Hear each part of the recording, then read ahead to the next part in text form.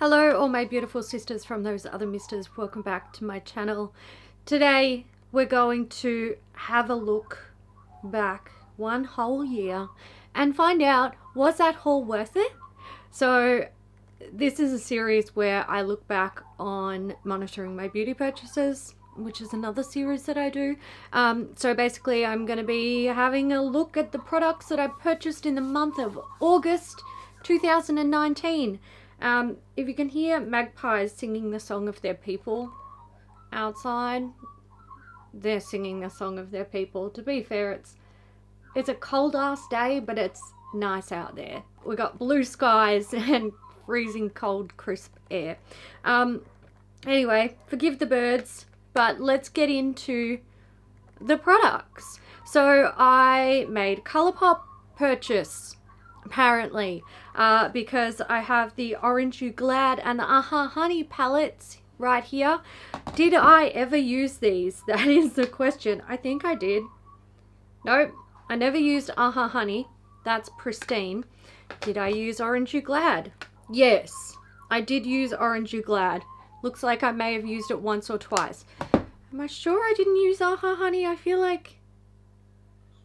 No, it's literally, I think I swatched one shade. Buzzkill.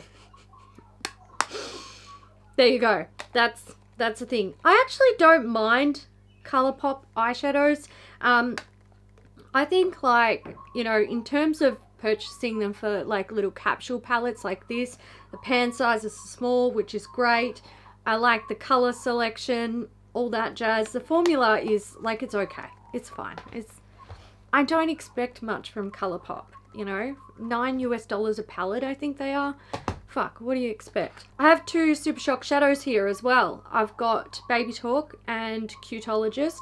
So Cutologist, I had to dig through my declutter drawer to find it, which is getting very full. So I need to film a declutter video, but that's a shade there. I just don't feel like I need it. I mean, it's pretty, but I don't feel like I need it. And Baby Talk is like, she looks red. She looks red, but she comes off fairly pink. It's got pink undertones, which is a shame, but that's in my current eyeshadow project, so I'm playing with that. I don't know if it's gonna stay or go. We'll find out, but Cutologist is going straight back in the declutter drawer because I don't need that shit in my life. It would appear that in August we made a trip to the Estee Lauder corporate store here in Melbourne, which have we done that this year? I feel like we did go really, I feel like we went in January. Did we go in January? I can't remember. Anyway, I think we went. I purchased stuff. So I purchased MAC eyebrows in Fling. So these are the little like skinny brow pencils. Now they have repackaged these. They're still skinny brow pencils, but they're retractable, whereas they never used to be. And these are the non-retractable ones. Fling is a color that I love, and I can wear it in my brows. I actually bought 3 of these. One of them we used in an episode of the Makeup Breakup where we were looking at non-retractable makeup products, and I still have those 2 there. I'll definitely use them eventually. I've been sort of like trying to, I'm trying to pan one of the liquid like pen version of these, or they're just one of their pen brow products, and I'm on my last one, and then I'm going back to micro brow products because I miss my micro brow products. I also picked up the Bobbi Brown Luxe Liquid Lip High Shine in shade Red the News. This is a beautiful red shade. Gorgeous. I just haven't worn it. I haven't worn it, and it smells like paint. So there we go. I'm gonna hold on to it because I feel like I should fucking at least try it. I'll try and leave it. I'll leave it on the desk. I'll leave it on the desk and I'll try to use it. I just forgot that I had it. I've got too many lip products. Way too many lip products. I really need to sort of reassess that area of my life, but I just haven't done that yet. Oh, I also have this guy. This is a Tom Ford brush that I picked up. It is the number 4, what are you called? Shade and Illuminate brush. So it is I think it's a synthetic. Yeah, I'm pretty sure that's synthetic. Anyway, it doesn't matter. It's like a paddle brush for applying contour and highlight and stuff like that. I use it every now and then. I actually don't mind this for applying concealer. It's a decent size brush for doing you know, mid-sized jobs. So there you go. I'll never pass up a good Bobbi Brown brush if I see it at the corporate store, for sure. There is something on my list over here that I don't have in this room because it's in my bedroom and it's sort of in my, like, you know, travel makeup bag, I suppose. It probably shouldn't be in there because there ain't gonna be any traveling this year. It is the La Roche-Posay Toleraine Ultra Corrective Liquid Foundation. So I bought this in the peak of my acne breakout last year, before I went on the medication in September, and I bought it in hopes that it would be a good foundation that would offer coverage, oil control, and not be like aggravating my acne or making it worse. Beautiful foundation. Really like it. The coverage is really good. I will say, as now a person with dry skin, it's not like, it can be a little bit uncomfortable because my skin is dry, obviously, and it is targeted probably more towards normal to oily skin, but the coverage is great. The shade range is not great, but if you have oily skin, I would actually totally recommend that foundation. Okay, let's talk about this and then finish with some lip products. Marc Jacobs Fine Liner. This is in Fine Wine. Ooh, I do love these so much, and I would really enjoy it if they would release some more shades that I like, because I pretty much own all of the shades that I want to own. So please expand the range so I can buy more of these. I love that these are like, they are skinny pencils. So you can do a wing with it, you can tight line, you can put it on your waterline, you can put an itty bitty bit on your lower lash line and then like smoke it out. Once these set, they stay put on me completely. I love them. I love the Marc Jacobs liner formula. It just works for me.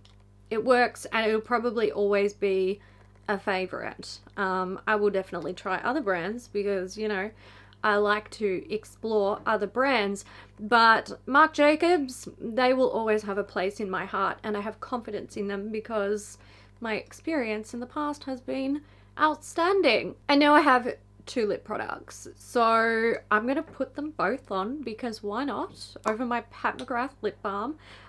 So Lipstick Queen, I talked about 2 of these last month because I bought 2 of them in the month of July 2019, and then in August I bought another one because I like them so much. So this is a Rear View Mirror lip lacquer.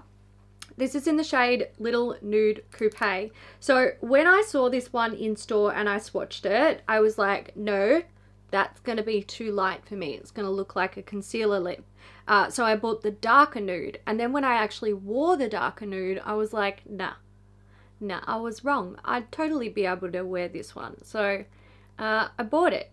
There we go. So this is pretty much a My Lips but better cool toned nude. It's beautiful. They are so comfortable. They're shiny. I really enjoyed them. They're great. The next item that I purchased is the Revlon Kiss Glow Lip Oil. So, you know, I like lip oils and glowy things, and there's a cat. Oh, hello, big girl. Hello, big girl. You come in. Come in, say hello. Our female cat, who never went missing, Odin is still missing. She is so fat. She's so fat. She got fat for winter. She does it every year. She's coming in to look for something. Anyway, this is the oil. Smells like dessert.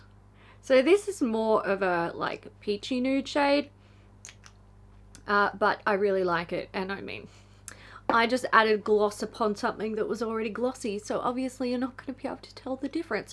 But I really like both of them. And while I was looking for these and this, because I was like, did I declutter this? I couldn't find it. But I found it in a lip drawer, because I have 3 lip drawers. When I was looking, I was like, I have a lot of lip products that I really like, I want to use. When I look at my lip drawers, I'm like, I have so many lip products that I want to use, but I've only got 1 pair of lips. It's like my eyeshadow palettes. Like, there's just not enough fucking days in my lifetime to use what I have, which is a shame. But yeah, none of them going. None of them going because I want to use them all. So overall thoughts on this haul. This was a little bit sort of out of my typical box. I do wear red lipstick, but I don't wear it often. And something like this would be quite high maintenance, but because it was like Red the News, and I was like, beauty news, and it's a beautiful like true red color, I was like, fuck it, yeah, I'm gonna buy it. And then I didn't use it. The ColourPop Super Shock shadows, definitely like they weren't what I was expecting them to be. I went on sort of a ColourPop red hunt last year. I was trying to get like you know, red Super Shock shadows. They actually don't have one. So they have like not a true red. And if you're a fan of red, you'll get it. Every time I talk about red eyeshadow anything, people are like, that's red. It's not. It's not. It's pink. It's pink. So like if you compare it to a red, you can really see how it's pink. And you know, I'm going for something very specific, and you probably, you know, if you're a fan of any particular color, say you're a fan of like Blurple, then you know, you will be looking for a very specific color. But people might look at a purple or a blue and go, well, this is what you want, this is the same thing, and you're like, no, it's not. But okay, thank you for the suggestion. So I was looking for something very specific, and they just don't have it. They don't have it. But I'm, you know, it's not like I can go in store and swatch ColourPop. I have to purchase it and pray that I'm hitting the right mark with something that I'm buying. It doesn't always happen. So, you know, those products I just don't really need in my life. The palettes, I don't regret purchasing these. I really wanted them when we did get some in PR, but they don't send like 2 of everything. They send 1. And I was pretty keen on the orange palette and the yellow palette, simply because I just don't really have anything that encapsulates color stories in this way.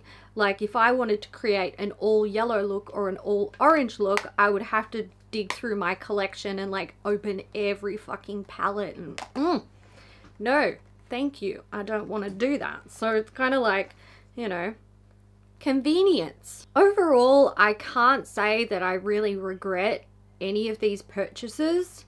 If I could go back in time, knowing what I know now, I wouldn't have purchased these guys because they're not what I want. But like I said, I didn't know that at the time, and I probably wouldn't have purchased this simply because I don't wear it. And if I'm gonna reach for a lip product, and this has probably been the case since I purchased this and even before I purchased it, I'm going for shades like this or like this. So, you know, there's that. But